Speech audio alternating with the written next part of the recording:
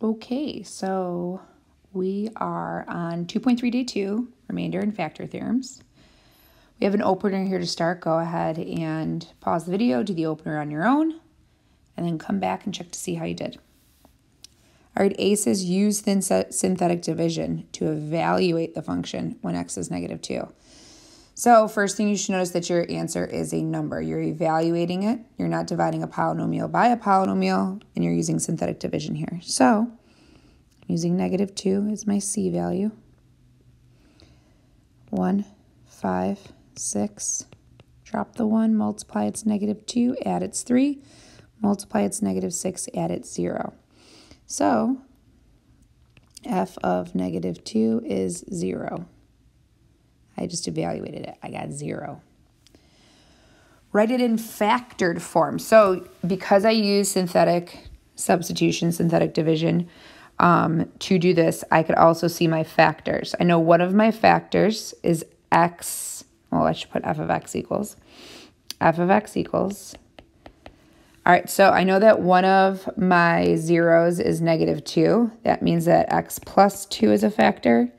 And my other factor is right here, x plus 3. Now, you could have also said, all right, let me factor this. Two numbers that multiply to give me 6, add to give me 5 are 3 and 2, and then gotten them right here, all right? But I didn't have to do that because I knew how to read what I just did. Find all of the zeros. So the zeros are x equals -2 and x equals -3. Okay. First thing we're going to talk about is the remainder theorem. The remainder theorem says if a polynomial, which we'll just call it f of x, is divided by x minus c, then the remainder is r equals f of c. So that's just saying whatever you plug in for the c value, that's going to be the last number is your remainder, okay? All right, to use the remainder theorem to find the remainder when the polynomial is divided by the given linear binomial. So if you look, it's linear binomial, linear binomial. I can use synthetic division. All right, so this time my C value is 1 because this is a linear binomial dividing by x minus 1, right? This right here was x equals -2. Okay, so I'm using 1. My coefficient on x to the 4th is 1. On x cubed, there isn't anything because there is no x cubed. On x squared is -3. There are no x's, so 0. Constant 1. Drop this first one. Multiply that's 1, add that's 1, multiply that's 1, add that's -2. Multiply that's -2, add that's -2, multiply that's -2, add that's -1. So therefore, the remainder is -1. And we already know that, right? Like we did this in our previous notes where we wrote this out as a polynomial divided by a polynomial as a polynomial. But notice this one's just saying use the remainder theorem to find the remainder. Because the polynomial is x cubed plus x squared minus 2x minus 2 plus -1 over x minus 1. All right, next one. 2, 3, -8, 3. And my C value is -3. Drop the 2, -6, -3, 9, 1, -3, 0. So this time my remainder is 0. Okay, let's move on to the factor theorem. The factor theorem says that a polynomial f of x has a factor of x minus c if and only if f of c is 0. So only if you get 0 right here. In other words, x minus c is a factor if there's no remainder when dividing. So if we look at the last two, x plus 3 is a remainder of this polynomial, or sorry, is a factor of this polynomial. X minus 1 is not a factor of this polynomial because there's a remainder. Okay, use the factor theorem to determine if the binomial is a factor of the polynomial. Okay, so I want to know if x minus 3 is a factor. So I'm going to use 3 with synthetic division. 2, -3, -10, 3. Drop the 2, that's 6. Add, that's 3. Multiply, that's 9. Add, that's -1. Multiply, that's -3. Add, that's 0. So is x minus 3 a factor? Yes. Let's explain why. Because the remainder is 0.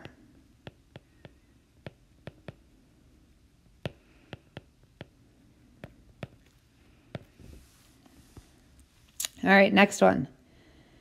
I'm going to use synthetic division with the -2. Now, people always ask, they're like, wait, how do you know whether to use a 2 or a -2? If it says divide by x plus 2 or divide by x minus 6 or divide by x plus 4, what people look at it is taking the opposite of that value. And it's because it's in the form x minus c. So this is x minus a -2. But if it says where x is 5, you use 5. If not, if it says where you're dividing by this, you use this. Okay. Hopefully that helps a little bit. All right, now your coefficients. 2, 4, -1, 0, 9. Drop your 2, -4, 0, 0, -1, 2, 2, -4, 5. No. X plus 2 is not a factor because the remainder is not 0. Remainder is 5. Oh, remainder is 5. Okay. Next one, given that x plus 2 is a factor. So I'm telling you right now this is a factor. That means the remainder will be 0. Factor f of x completely and then find the zeros. So we did do this in the previous notes, except for we had to do long division because we didn't know that we could use synthetic division yet. But now I say, can I use synthetic division? Yes. I can use synthetic division because x plus 2 is a linear binomial. So I'm going to synthetically divide it with -2. 2, -3, -11, 6. Drop the 2, multiply that's -4, add that's -7, multiply that's 14, add that's 3, -6, 0. Okay, so now I'm going to look back to see what my directions said. Factor f of x completely, then find all the zeros. Okay, so let's factor f of x completely. So I have f of x equals, my first factor was that x plus 2. And now I have this polynomial right here, which I started off at an x cubed. So this is an x squared, and this is an x. This is a constant, and obviously that's my remainder there. So now I also have a factor of 2x squared minus 7x plus 3. Is this factored completely? No, because the second polynomial is still factorable, so I still have to factor this. So I'm looking for two numbers that multiply to give me 6 and add to give me -7. So I'm going to do -6 times -1 is 6, and if you add them, you get -7. Divide by the lead coefficient, which is 2. Simplify any fractions that are simplifiable. So now I have f of x equals x plus 2 times x minus 3 times 2x minus 1. So now I'm factored completely. Don't forget f of x equals. This has f of x equals. Okay, now I need to find the zeros. So now I need to find all my zeros. So I'm going to set each factor equal to 0 and solve. X equals -2, x equals 3, x equals 1/2. That's by setting each one of those factors equal to 0. All right, last one. Given that polynomial has zeros at -4 and 1, factor f of x completely and then find the other zeros. Okay, so I'm going to start writing my answer already. Because I know if I have a 0 at -4, then x plus 4 must be a factor. If I have a 0 of 1, then x minus 1 must be a factor. And now I just need my third factor that's probably going to end up being factorable. I don't know yet, though. All right, I'm going to use synthetic division with the -4. 1, and I could have done 1 first. It doesn't matter. 1, 3, 3, 21, -28. All right, drop the 1, multiply that's -4, add that's -1, multiply that's 4, add that's 7, multiply that's -28, add that's negative 7, multiply that's 28. I want to point out something. Let's say I thought that was 26. I should know that I did something wrong because it said it's a 0. I'm supposed to get 0. Okay. All right, so far it's factored to x plus 4 times this polynomial, x cubed minus x squared plus 7x plus 7. But I know that I was given another 0, so I'm going to continue on. Realize you're not looking at this anymore. I'm going to continue on with the 0 of 1. Drop this 1, multiply that's 1, add that's 0. Multiply that's 0, add that's 7. Multiply that's 7, add that's 0. So there's my remainder. This is my last polynomial. So remember, this was an x to the 4th. This was an x cubed. So this is an x squared.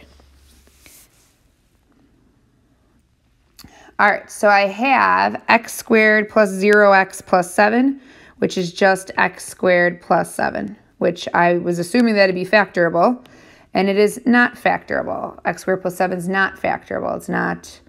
It's 2 terms, so it'd just be a difference of squares, which it is not. All right, so I am completely factored. Then find the other zeros. So I'm not going to say x equals negative 4, x equals 1. They already gave me those. So I'm not listing those. I'm just going to set my final factor equal to 0. X squared equals negative 7. Square root to solve. Don't forget plus or minus. X equals plus or minus. I need the square root of negative 7. Well, it's a negative number, so I know I is in my answer. And now it's just the square root of 7. Can I simplify square root of 7? No. So I leave it as root 7. So plus or minus I root 7. All right, that's it for these notes. You can go ahead and get started.